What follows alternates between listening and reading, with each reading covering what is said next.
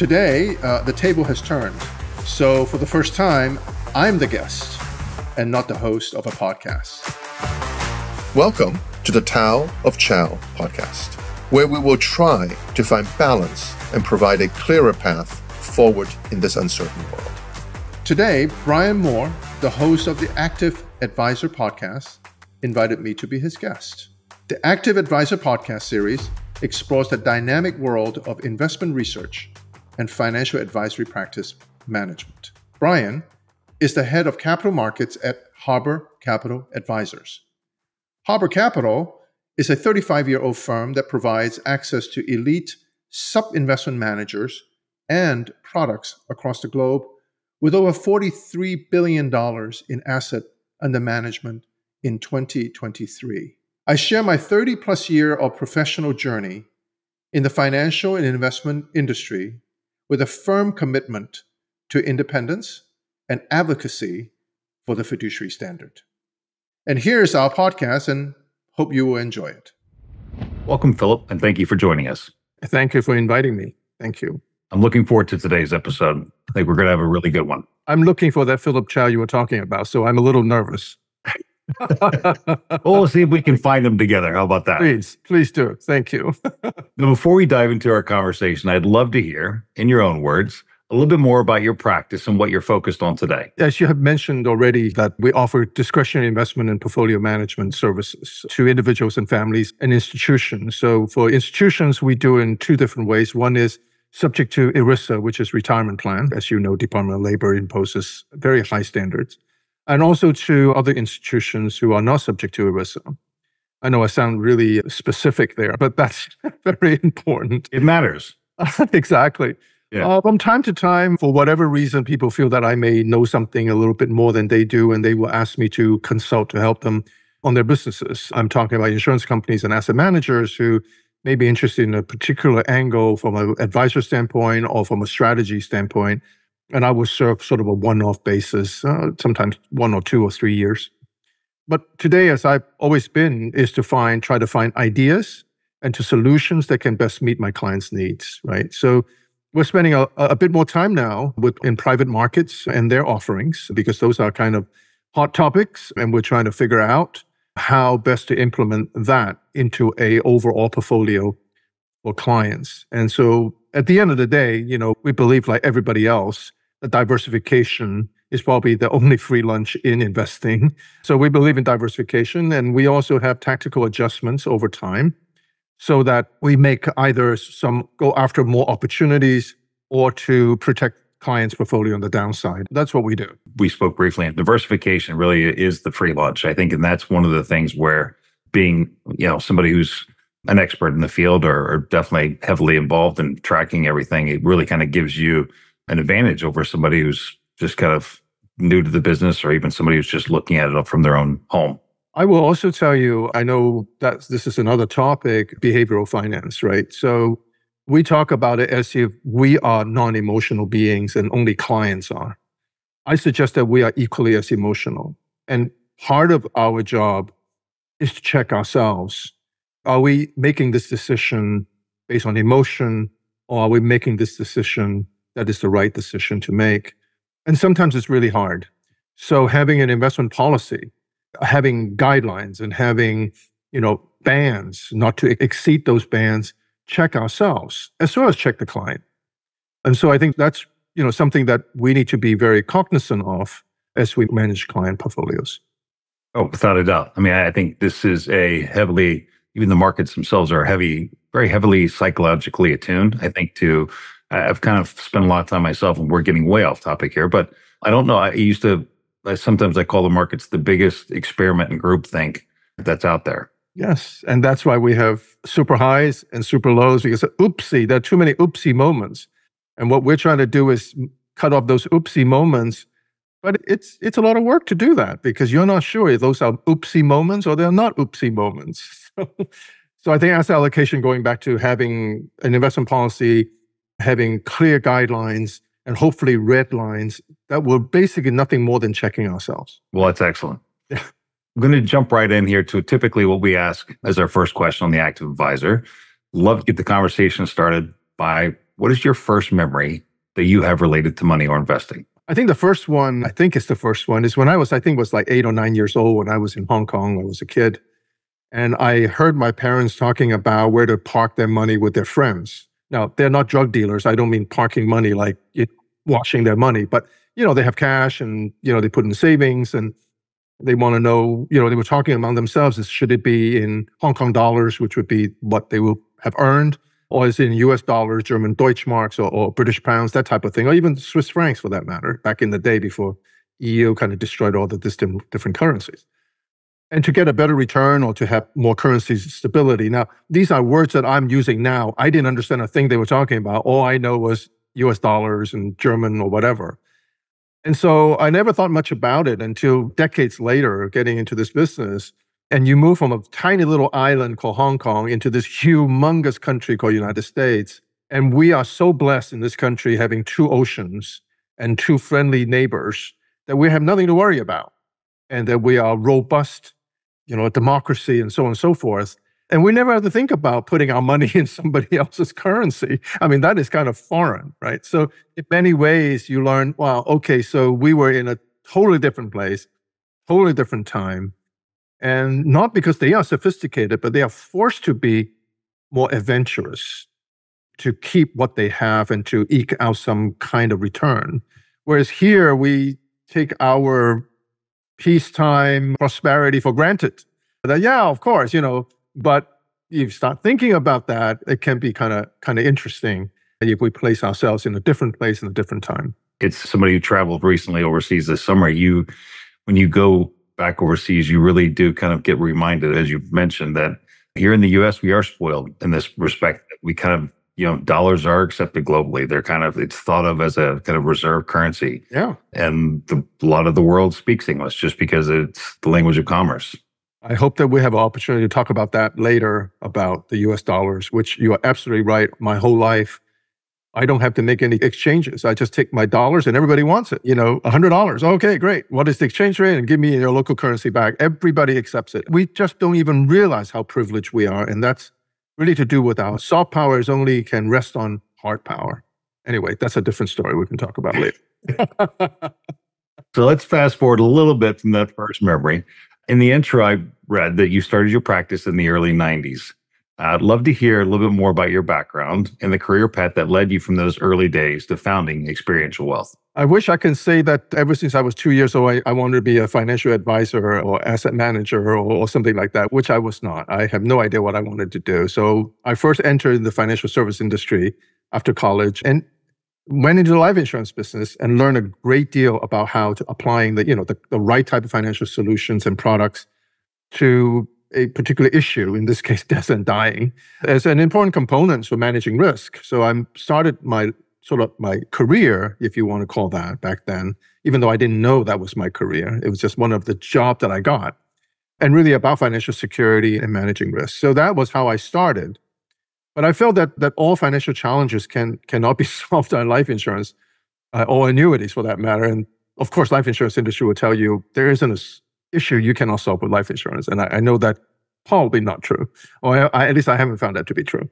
So the idea of planning was very much central to the process of saving and investing and really thinking about the future. So planning was very much actually a component to the life insurance industry back then.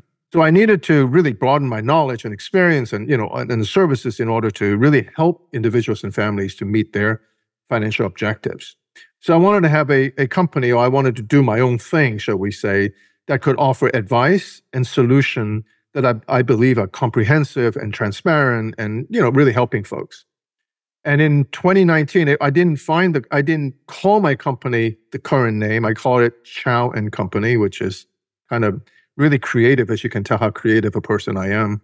So I used to call it Chao and Company. And come 2019, I said, who is this Chao guy? And why should I go to Chao and Company? It doesn't tell me anything.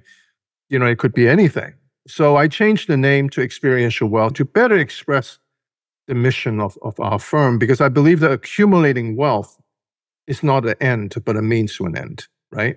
The end could be a retirement income, could be a second home, could be college education for grandkids, for setting up family foundation, or to making perpetual gifts for a specific cause. Whatever that turns you on about your desire to do whatever you want to do with your money and with your wealth. It is these experiences that we're working hard to attempt to realize for our clients. That's what we do. We don't dictate what house you live in. You tell us what house, we help to build it. So we're kind of architects, if you would. Hence, we are now called experiential wealth. Hopefully that makes some sense to you. It does. It does. And I think that was an excellent way to put it. I think you're architects in that respect. Yes. You're really kind of constructing not only where people are now, but also kind of the vision of the future for them. Exactly. Once you get the parameters of the specs. Exactly. Sorry, my dad was a contractor. That definitely resonated with me. Okay. Yeah, but it's so true. So many people going around building a home that is good for the builder, not so much good for the resident, right? We are not here to build a house and make you live in it. We are here to build a house that you want so you can live in it. It doesn't matter if I like it or not. It's about, is it right for you? And I think that perspective is so important. So we don't believe in fitting everybody in the same house. We believe in building a custom house for you that will meet your lifestyle and your expectation and so on. So anyways, using the building analogy a little bit longer. And I think that was a great answer because it really kind of follows up my next question, which is, I think if we look back in the financial landscape, and when I started in the business, you knew there were independent firms, but they were popping up here and there. It was really kind of more the big wirehouses. And you founded Experiential Wealth over 3 decades ago. So I've got to ask, how have you seen the independent space change over the years? So first of all, my wife, who is much smarter than me, you should have asked her to be the guest. So I would just say this. She has always said, Philip, you are the worst employee ever. Do not try to find a job. Just go do your own thing. That's what she said to me. And I always remember that's what she said. So for right or wrong reason, independence is what I was looking for. So the expansion of the independent space, I think it's inevitable or was inevitable and still is. So I think the starting point really is May 1, 1975. That goes way back. I mean, 50% of people listening to this probably wasn't even born in 75. So the era of fixed commission for stock transaction ended. I don't know if everybody knows that, which basically broke up the oligopoly, or oligopolistic, if I can pronounce it correct. I still didn't do it right. Control of investment sales and advice, right? Because back then was like, okay, you have to charge this much per trade and for da. So it's really protecting the wirehouses. And 75 was the first time, the May Day, and the interesting May Day, that they broke that out. Then again, on October 27th, 1986, the London Stock Exchange, which was at the time was significant and also deregulated, and also broke up this whole idea of fixed commission, and is known that day is the Big Bang. So we went from May Day to Big Bang. It sounds horrible.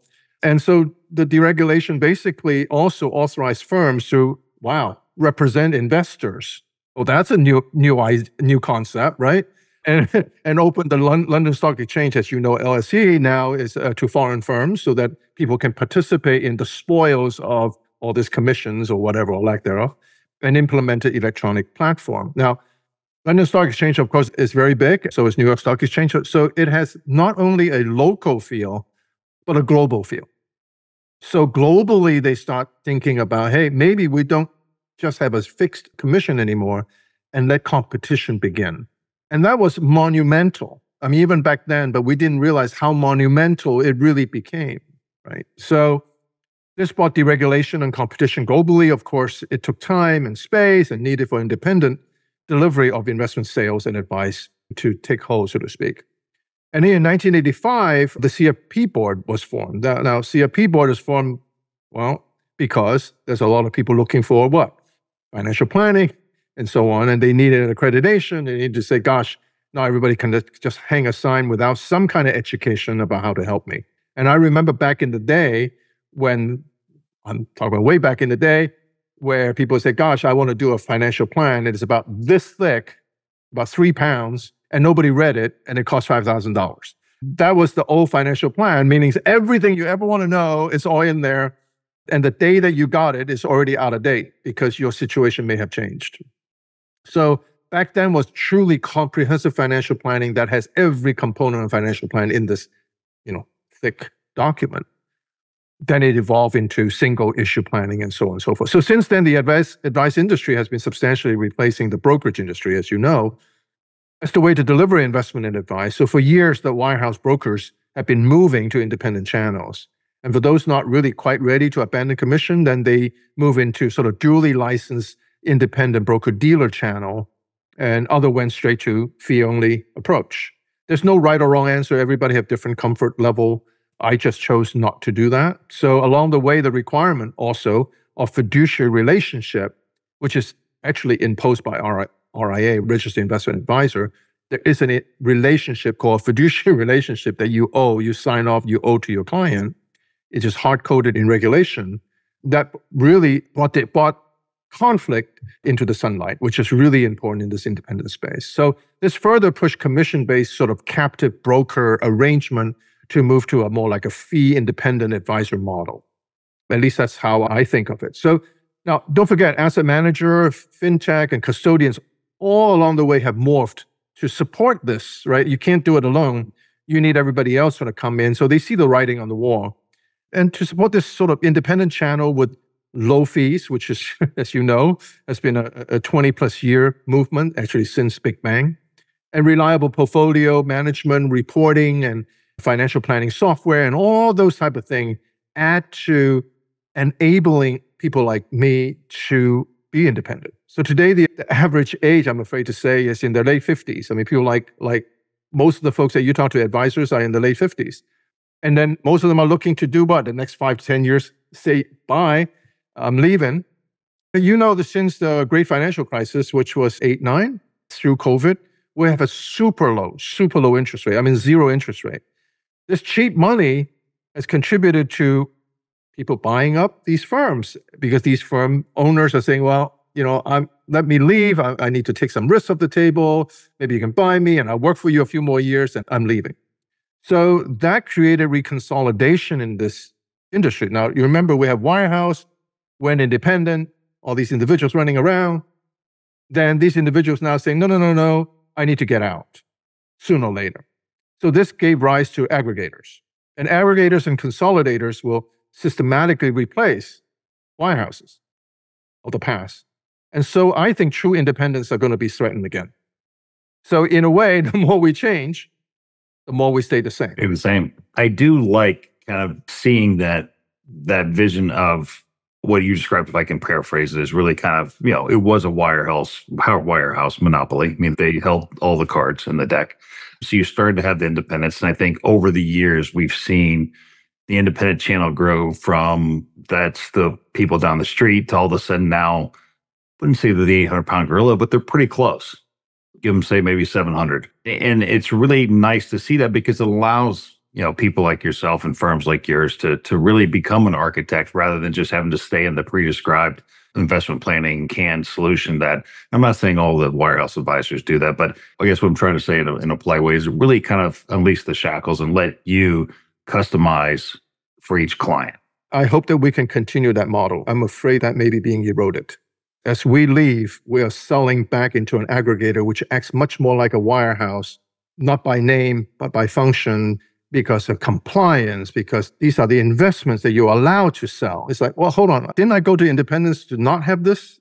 So conflicts and conflicts and conflicts. I'm not saying every single one. I'm just saying that trend is not continue independence for all the reasons I mentioned, but perhaps stepping back a little bit. And it's up to those individuals who still are fiercely independent, who believe that they have something unique to offer, some goodness to offer, then they will stay. But for others who say, well, gee, I just want to let go of some of my risk and I'm done and I'm leaving. So anyways, that's another story for another day.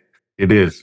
And it's something we could definitely continue to talk about. I guess to sum it up is we need more people in this business who are constantly curious and looking to always, help people out. Exactly. We're going to shift gears here just a little bit. Would love to hear a little bit more about the institutional advisory services that you provide. And kind of curious, what drew you to those two areas? Is it something that you started when you started in the business, you kind of had an inkling that you wanted to focus on those, or is it just kind of along your journey, those are the two areas that you found that appealed to you most? I think it's the latter. So during my early insurance career, as I mentioned, I was drawn to what they called, I think they still call, advanced underwriting services. Advanced underwriting services required knowledge in estate planning, succession planning, shareholder and ownership planning, buy-sell agreement, funding of that, and incentive compensation planning. And those I have always find it interesting because it's much more complex than saying, oh, you're going to die, well, you need some money and sell your life insurance policy. That's not very exciting. It may be very useful, but not very exciting. Rather, we want to spend time helping clients to figure out how to fund for their transition, succession, what happened if they want to get out of the partnership, how do they value the partnership, how do they exit, and where is that funding coming from? All that. It's just enormously exciting. And there isn't a single formula. You have to sort of actively listen and understand and then work with their attorneys and their accountants to create solutions for them. So these are areas typically are much more complex.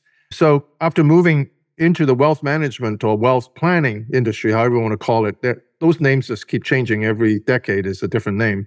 So I continue to seek out opportunities, right, that I could assist and add value to closely held businesses. And today, we manage portfolios for small institutional clients, such as foundations, social organizations, cemeteries, associations, and nonprofits.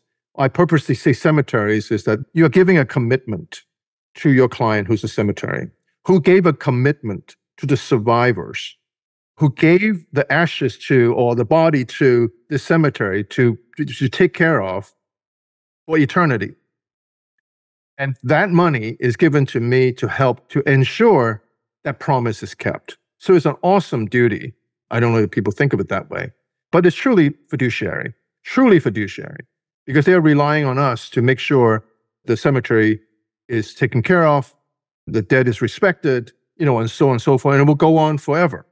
So when you talk about long-term investing, I cannot think of any place more than a cemetery for long-term investing. The time horizon is infinity. Fascinating. Anyways, so over 20 years ago, I also identified defined contribution retirement plan as a practice focus. So I act as a fiduciary advisor, consultant, whatever you want to call me, to each plan sponsor in selecting and monitoring the investments, as well as serving as their advocates in them selecting and monitoring other service providers, so like record keepers and so on. So I'm their advocate. My role is only helping the plan sponsor and the committee, not crossing over to try to grab individual participant to be my client. I think that's a conflict. So I don't do that. My line is very clear. I'm only helping the plan sponsor. So this is more consulting since I'm not managing the plan, right? So I'm very fortunate that I've been referred to a number of very large plans and enjoyed, serving as their advisor. So hopefully that answered your question. I think it went way beyond your question. No, it did. And I think you brought up one or 2 points that I'd love to ask you another question on. You're a big fan, as am I, of the fiduciary standard. I think it's something that, whether it's talked about on a frequent basis or whether it's kind of understood in conversations between professionals, it's something that we realize is out there and we all have to strive to live to every day. Would love to hear, a little bit more about your passion for the fiduciary standard and why you feel it's critical. Okay, I'm going to give you some examples, maybe using that storytelling. So a fiduciary, first of all, let's make sure we understand what that means. It's a person that you can trust to help you in areas that you have little or insufficient knowledge. And this barrier of knowledge to acquire this knowledge and to maintain it is very high.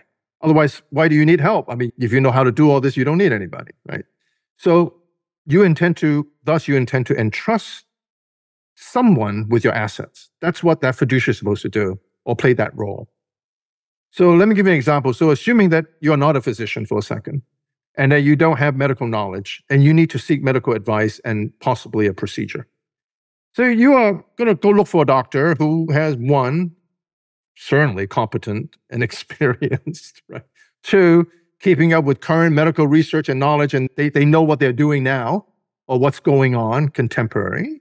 And number three, make recommendation that places your interests as the patient ahead of everything else. I think those are basic requirements. I know you don't knock on the door of a physician and say, hold on for a second, are you competent and experienced too? Those are kind of given, understood, and same thing for investment, right? So if you happen to go see an internal medicine doctor who is competent and keeps up with the current research, and he's just, not just interested in making sure that you are treated for whatever reason you went there, but also he wants to be selling some medication on the side to you. Mr. Patient, you should take some of these pills, and our office happen to sell them so that they get paid. Would that be okay with you? I hope you say no. And why should you say no? Why is that a problem? That's a problem because you don't know where my loyalty lies. You don't know if this medicine truly is the best or is it best equally good for me. There is no equal. There is no equal. It's either best for you or it is not best for you. The fact that I get paid or not get paid has nothing to do with that decision. Right? So probably not. You probably wouldn't like that kind of a idea of going to a physician. So if you're my client and I charge you an asset-based fee of, say, 75 basis points to manage your money. However, I also use proprietary products that my firm packages where my firm makes more money. And I get kind of like incentive compensation. If I have enough of those by the end of the year, I will get this, I'll get a trip, I'll do whatever. Would that be okay? No. I would hope you would say no, because not because it's so awful, but you just don't know if I'm protecting you or am I sharing that with myself. So the investment advisor plays a critical role in helping clients in managing their assets. Clients rely on me in this case to give them the best advice and management I can do without conflict, right? So the relationship is based on, most important word, trust, which is what the word fiduciary is, and should never be violated. And this is sacred, and we owe that to every client. And I mean every word I said because that is so important. I will tell you, once you cross that line, you are not coming back. There is no coming back from it. Trust is like nothing, no, trust between people. Cannot have a relationship if we don't have a foundation of trust. And it takes a long time to build that trust, but take 1 second to break that trust. Our role is never break that trust. Okay, that's it. Oh, very true. Very true. And I share your same passion and beliefs. Thank you. Now, you're known for sharing your opinions and writings in different industry news outlets. You write your own quarterly commentaries. I do. And you even have your own podcast. I do. I would want to ask, where do you find free time? But with all that said, there's 2 hot button questions I'd love to ask you and get your opinion on. Sure. In your opinion, fiduciary standard aside, what makes a good advisor, and what do you think are the most important elements that someone should look for when trying to hire a financial advisor? So we go back to fiduciary, right? So that's number one. If I go get a banker, it's not, does he have fresh and clean $100 bills? It's not, would he buy me a nice dinner? Is he an honest broker? Is he an honest banker? Is he going to deliver what he said he would deliver and always do it for me? So I think duty of loyalty, which is really one of the 2 most important criteria. By the way, there are 2, duty of loyalty and duty of due care. So let's break that down just briefly. So duty of loyalty is putting your client's interest ahead of anything else and anybody else. So we are here to serve our clients and to help them meet their personal, financial, or institutional objectives. Period. Right? We never put our interest the same or ahead of somebody else's. Now, people will say, yeah, but don't you get paid? Sure, we get paid. We disclose it. We agree that I get paid to provide the service, but that's it. That's not a conflict. I mean, if I say I would do it for free, you're going to question, really? Are you really doing it for free? Where are you getting paid? So that's duty of loyalty. I mean, we can spend actually a lot of time on duty of loyalty. That is truly important. But I will also say that loyalty alone is not enough. I mean, a dog is very loyal. There is no other animal that I know of, a domesticated animal, that's more loyal than a dog. I could hit the dog tomorrow. He's still excited seeing me when I walk through the door. I mean, that's loyalty. But I wouldn't ask my dog to help me plan for my finances. Why? Because he lacks the duty of due care. So what is duty of due care? Is deliver the highest standard of care, which is not just a, again, beautiful office, a nice dinner, slick presentation, or brochures. We are not asset gatherers, and I know you and I talked about that before. We are here to provide an important service. And in order to provide that service, we got to be very good at what we do and constant student, which I know you are one. So some of the traits that I think about in finding an advisor is, 1, the recognition and the disclosure of biases. You know, I come to you, how is it different than anybody else? The first question you should ask me, tell me your preferences and biases. Well, what do you mean? Well, don't you have any biases? Let's hear what he or she has to say, right? I'm talking about reinvestment related or personal. You need to know who this person is. Now, I want to, right up front, when you're looking for an advisor, you're not buying a friend. You're not going out there dating. You're going out there to find somebody who you can entrust your life savings to, don't you want to get to know that person? Yes, but not as a friend, but to scrutinize, is this a person worthy of being hired? Number two, ability to balance between super confident. There are people coming, yeah, I know everything. Yeah, there's nothing I don't know, blah, blah, blah, blah. And humility, because there is no one knows everything. So can you find that balance between confidence is what you need. You want that person to be confident, but not so confident that had lost sight of humility, because that's reality. So I think that component is important. Making effort to improve constantly himself or herself through professional education, not just certification. There are people who have so many certifications, they need a fold-out card. That doesn't mean anything. Yes, it means something, but not sufficient to impress on me that this is a person who should be envied for his thirst for education. It's just that he's really good in taking exams. Number four, demonstrates a sense of curiosity and comfortable to be challenged. Because the relationship you're going to have is saying, thank you, telling me this, but why do you say that? There are people who get offended. You're challenging them. Hold on for a second. It's my money, right? So curiosity and comfortability about being challenged. And then the ability to communicate in layman terms. I've heard so many women who says, when a male advisor comes in, they use these big words and look down at us as if we don't exist and we don't understand what he says. We just sit there like, no, that's not acceptable. Raise your hand. Howl on the desk. Hold on. Who are you trying to impress? I'm not impressed. There's a famous philosophy in China way back that says, if you cannot make a 3-year-old understand what you said, it's too complicated. You should be able to make everything easy to understand. So again, ability to communicate. Another one is show the patience to guide and to advise and to educate. Patience, right? If he or she doesn't have the patience, then he's the wrong, because you're not looking for just a quarterly performance. You are looking for somebody who can take care of your financial well-being. And finally, illustrate how new or contrarian information is included and absorbed in the planning process, because things are happening always, all the time. So those are sort of if I'm to ask somebody, what are the traits that you should be? Those are some of the traits and not all the traits, but to me, those are important traits. I think that's a complete list of my terms or my There's designation that gives you those 7 traits. No, there's not. No, there's not. But I think you really did touch on all the facets of what makes not only a good person, an inquisitive friend, mentor, but also a good advisor. Yes. Thank you. Love to hear your take on the next American Renaissance.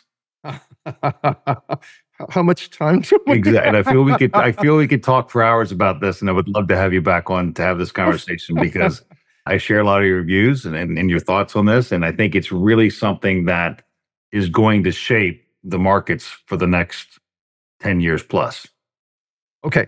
So as you know, I wrote about this first quarter this year. Every quarter I write a thing, and the first quarter I wrote about this very, very topic, and the last quarter I wrote about the 2 Americas, which we won't get into during this conversation, but this contribute potentially to 2 Americas. And in fact, the election today is really talking about the 2 Americas in some ways. But okay. All right. So the Inflation Reduction Act, as you know, the Infrastructure and Jobs Act and the CHIPS Act together have about $2 trillion worth of fiscal spending. I mean, this is the Trump and Biden during COVID. And much of this is really down payment. And so the private companies, domestic and foreign, and state and local government will make up the remaining amount. So they have come in with $2 trillion.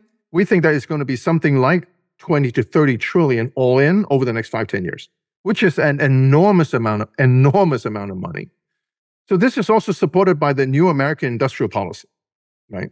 The new American industrial policy, which is bringing manufacturing back onshore or nearshoring or friendshoring. This is all part and parcel to that, especially in advanced manufacturing, which is chips and technology. I remember, I think Biden administration said that we do not make any chips at all today. We are going to be responsible for 40% of the world's chip production. From 0 to 40, So that's significant commitment. We get there or not, it's almost irrelevant, but that's the policy. So in the foreseeable future, in the next administration, let's not significantly alter this or diminish these efforts. And I say that with some amount of confidence. I'll tell you why in a moment. So American exceptionalism will be extended. And we will likely enjoy the next American Renaissance, which is directly answering, hopefully, your question. But this fiscal-driven response is laced with protectionism through persistent use of tariff as a weapon, shrinking cross-border trade as a weapon, and beginning more self-reliant. And although we are closing in, we are more internal today than external.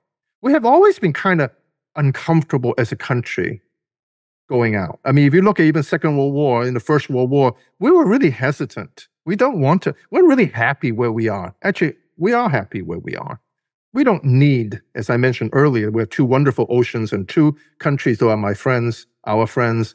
What am I going to worry about? Why am I going all over the world trying to figure all these things out?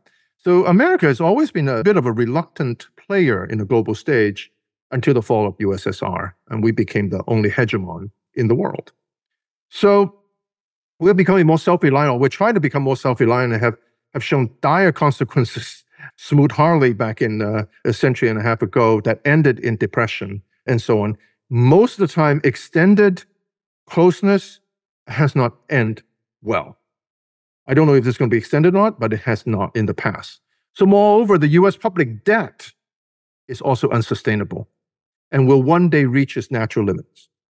Now, I don't know if you know this, for the first time, our debt payment, in other words, the interest on debt payment that we owe to the public, has crossed over even more than defense budget. That's huge. So also, so the debt-driven economy growth will push up what? Inflation, of course, which will keep what? Interest rate high for much longer. This will do what? Will cost us even more to service the debt that we can afford in the first place. So there are some other issues here. Renaissance, yes, but at what price, and is it sustainable? So the great power competition, which is where I want to go also, where I think that doesn't matter who is in administration next 4 years, because of our great competition with China, great power competition, we're going to continue this route because we do not want anybody else to go ahead of us, militarily, commercially, in any way. So we'll continue as US intends to ring-fence China militarily and contain its rise. So depending on the US domestic and foreign policy and sensibilities, and one, how the US uses its soft and hard power, which I mentioned earlier. Two, weaponization of the dollar system. Three, the limitless way of using sanctions, which is a real problem. So you've prolonged, in other words, if it goes on, are forcing the global south, which is, doesn't have to be south, but, what we used to call emerging markets, BRICS countries, to look for alternative routes away from the post-World War II international system, which we are very proud of, which we are the kingpin on. It is already happening in oil trades and other goods among non-advanced economies where they settle in other currencies, which is part of what we call de-dollarization, not to be confused with getting rid of reserve currency. That's not what I'm talking about. It's the number of trades settled in US dollars. Why is that significant? The more it uses dollars, the more power we have with our dollar. The less people use dollars, the less power we have with our dollar. Right? That just makes sense. So those are some of the issues, and further that the US will lead the fracturing of fragmenting the global trade system, right? Into regionalization, which is where we're going, right? Oh, I only want to deal with my buddies or people who look like me and talk like me. I don't want to go there. And those guys will only deal with people who talk like them or belong to a certain religious sect or what have. Doesn't matter. This is a fracture, right? So we are going to continue to nationalistically nationalizing the tariff by putting unconstrained tariff almost can hurt the very system the U.S. have expected the rest of the world to follow, to support. I mean, we are to always talk about the liberal world order. That's part of the liberal world order. But we're helping to erode the veracity of that order. So there will be an added friction to the U.S. maintaining supremacy or hegemony and shortcut its renaissance or exceptionalism if we just overreach, overextend our world power. So I don't want to end in a negative, but it's not all positive. So we can be exceptional, and we have been, and we are. The renaissance of an industrial policy will help us, but there are unintended consequences. So we need to check ourselves. And I think sometimes we have stopped checking ourselves. And those consequences that we're not really thinking through, and we just want to do it now out of whatever reason. So that's my short portion of the answer. And an excellent one. And one that, we'll have to unpack further. Okay. I have several questions myself and several things I'd love to get your opinion on. But with that said, I don't want to monopolize your day. And I have one final question. Sure. At Harbor, we're firm believers in active management, though it is important to acknowledge that every financial expert has their own unique perspective. From your experience, what is your take on active management, and where have you seen it making the most significant difference? So for anybody in my shoe to say I don't believe in active management is not really being reflective. The fact that I'm a portfolio constructor, I'm an active manager right away, right? I mean, otherwise just use a model and the model never changes. There's no active. The fact that I'm involved in the day-to-day, quarter-to-quarter, I'm active. So number one, I believe in active management. So to use active management is to what? To look for a higher absolute return maybe, or preferably a better or superior risk-adjusted return perhaps, as compared to what? A passive index or index-based portfolio, right? I mean, that's what we're supposed to do. In other words, we think that we can do better, and that's why active management exists. So however, in an efficient market, such as, it's like US large cap, S&P 500, the ability to consistently outperform the active management is very, very rare and difficult. Because in order to do that, we have to abandon rational thought. Because the tree is going to grow all the way to the sky every 5 years, and we know it doesn't. So during those times where we are cautious, the market continues to go up, we underperform. And SCF active management is not right, or we can't outperform. There's a reason why I don't outperform is because we don't believe it grows to the sky. For example, just a simple idea. So, but in less efficient market where information is less available, and we can arbitrage information for one reason or another, such as private market or small cap or emerging market or fixed income, active management have demonstrated over and over it can add value with the right manager. Not every manager is right. So we just want to be careful. The high fees could eat away some of the returns, right? I know you guys are very conscious about fees. And sectors and specialty funds also tend to favor active management. And fixed income had also proven to deliver significant value in active management. Excellent. Thank you. That was a lot of fun with Bryan. And I really appreciated him. And of course, the Harbor Capital advisor for spending time with me and trying to learn about my thoughts. And I can just imagine continuing that conversation for another hour or two, of course. So perhaps we will do another one where we can continue where we left off. Thank you. You can always find more episodes by visiting philipchao.us/podcast or find us on your favorite podcast app. You can always leave us feedback, ask questions, or request a topic for us to discuss by sending an email to pc@philipchao.us. Views expressed in the Tao of Chao podcast are individual opinions, and they do not represent the employers of each guest or the firm each guest is associated. Our podcasts are for educational and informational purposes only and should not be deemed or viewed as investment advice or recommendations. Please consult your personal financial advisor, investment expert, or investment fiduciary before taking any actions about your plan and investments.